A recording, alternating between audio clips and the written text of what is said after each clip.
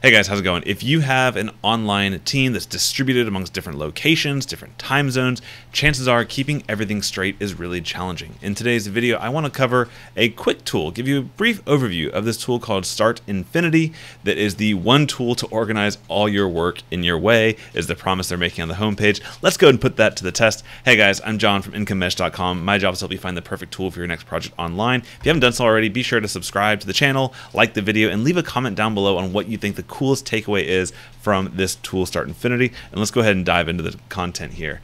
Now, before I dive into the tool here, normally I talk about WordPress or digital marketing tools. Why am I talking about productivity? Well, kind of fun story, a little backstory here about good old John Whitford here, is the first online course I ever created and sold outside of my corporate career was actually a tool about Airtable for entrepreneurs. At the time, I was just a little young gun in my corporate career, and I love finding productivity tools all the time. So I made something real fast, and you can see it's actually a bestseller on Udemy. Yeah, go check it out. Actually, don't. It's probably quite antiquated, and I probably should update it. But anyways, Airtable for entrepreneurs is kind of one of the gold standards when it comes to multi-purpose online database tools, and it's a direct competitor to this Infinity platform we're going to talk about here. Okay, so that's kind of the background of why I like tools like this. But what can you do with this? Let's walk through this here. You can create a ton of different use cases depending on what you need. So this is not a specific social media management tool. This is not a specific content management tool. This is not a specific CRM. It's kind of a give you some tools and you make with it what you want. You can do classic tables to keep track of your contacts or your business relationships. You can do columns for Kanban boards or Kanban boards to keep track of your workflow. You can do to-do lists. You can do calendar views to keep track of what you need. You can do a Gantt chart for project management. You can do forms to even collect leads and whatnot, I suppose. So the point being is you can do a ton with this tool. The question is it any particularly good at any application? Can it compare to the juggernauts that are out there like Airtable? And is the pricing worthwhile to take a look at right now? We're going to dive into some of these questions. And I'll be honest, I haven't used this a ton yet. I've kicked around the tires to realize it's a really good tool at what it does. But because the online world is so tricky, chances are you might want to find a specific application for something versus using a kind of a all-purpose tool. But we're going to dive into that and really test that idea. Before we dive into the tool itself, you guys are going to be asking, hey, what's the deal with this tool? There is currently an exclusive lifetime deal. There should be a link down below for checking that out. And so for the lowest tier, if you wanted to get out of paying monthly for your team organization tools, they do have a lifetime deal right now for $150 for life. That gives you 10 users. So it's not just like a personal account. You could run your team off of this, and it's lifetime access to the platform. Just to give you some idea, some context to that, they do, of course, make it easy for us researchers. They compare it to different platforms. So $150 for Infinity for life versus, again, I'm familiar with Airtable, so for 10 people there, it's $2,400 per year because each member needs to pay for it. So it's a significant cost savings. The question is, can it compete? Let's go ahead and dive into it here. So I'm here on the platform, on the dashboard, and you can see I've got a bunch of different, example stuff over here. Let me go to the original dashboard. And if you've used platforms like Airtable, this will instantly look familiar. They definitely took shots at that tool, and they've done a good job.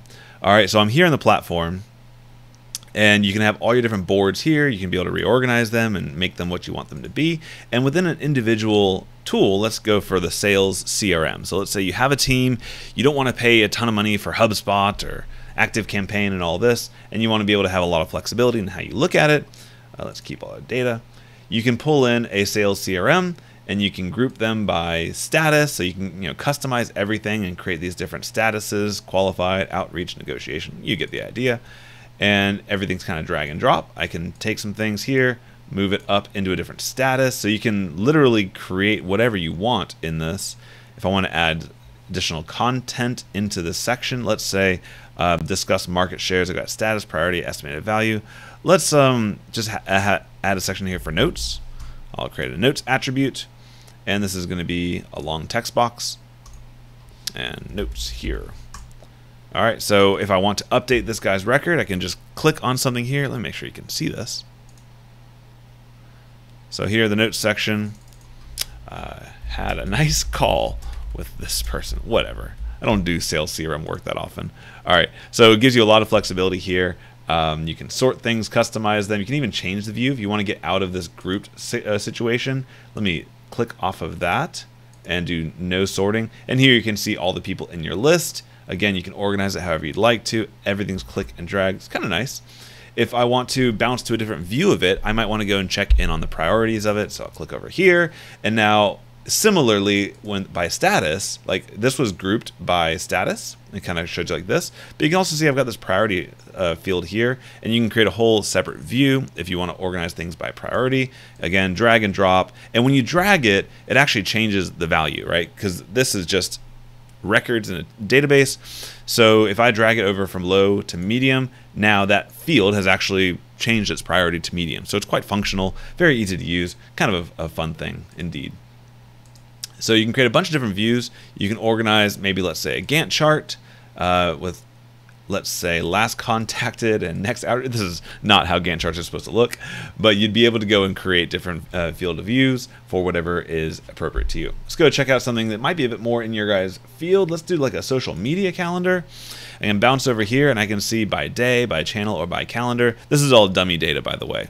But inside of this, you can get an idea of what you could do. You could, give the post a name, give it the image, plan out when you want to post it.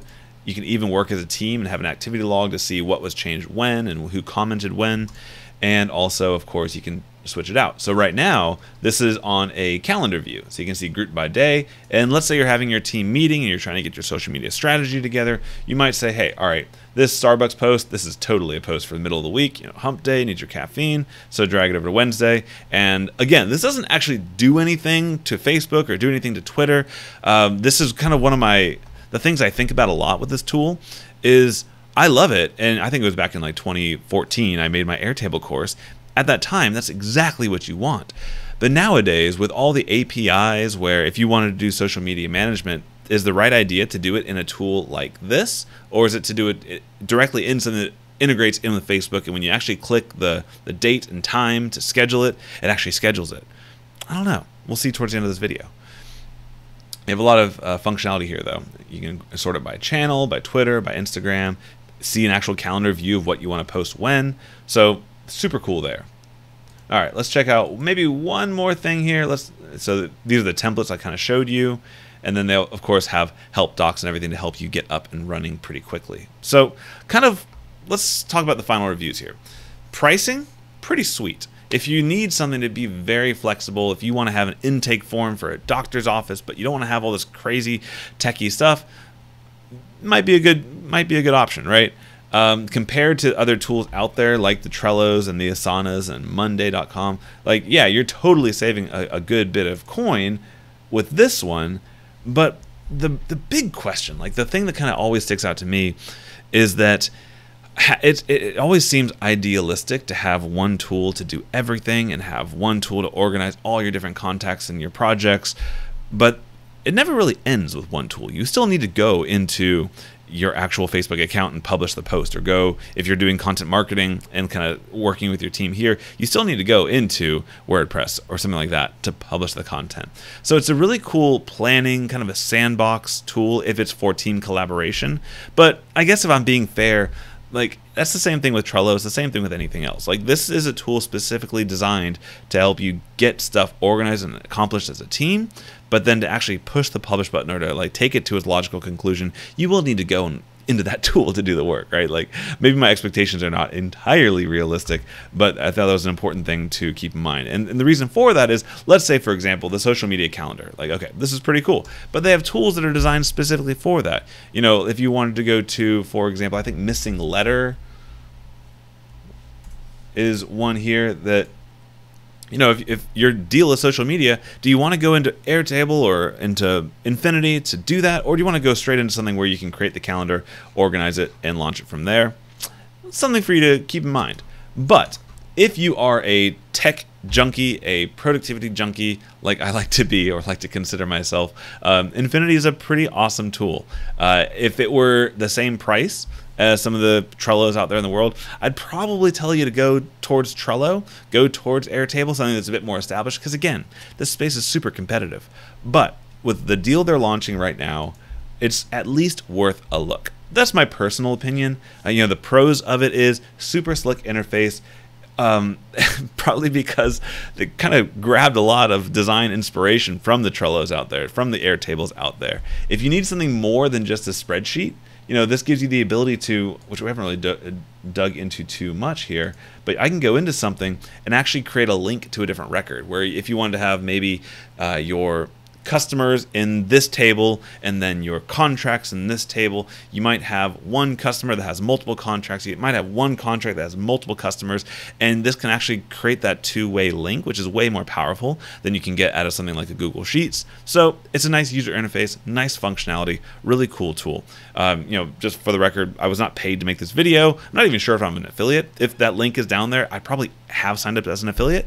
I think it's a great tool, something that's worth taking a look at. But the one thing I want you to remember is, if you have a system that's working for you, don't just jump ship to go find the next shiny object. I enjoyed exploring this and taking a look at it. It's probably not going to replace my current productivity system, the tools I use, because I found a groove that works for me. I'd highly recommend you, if you're struggling to find a system that works for you, go read Getting Things Done by David Allen. Go look at some of the systems out there and just make one of your own and stick with it. If you need something to help you with that, Infinity's worth taking a look at. There's a link down below. Again, I'm John from IncomeMesh.com. Hope you enjoyed this kind of as non-biased review as possible. Be sure to subscribe to the video. Leave a comment down below what productivity system you're currently using. Are you a Kanban guy? Are you a GTD thing guy? Are you kind of just note paper? Because I've kind of got this too going on. Like, this is most days my productivity system, or the notes app in my phone. Let me know. I'd love to hear from you. See you in the next video. Take care.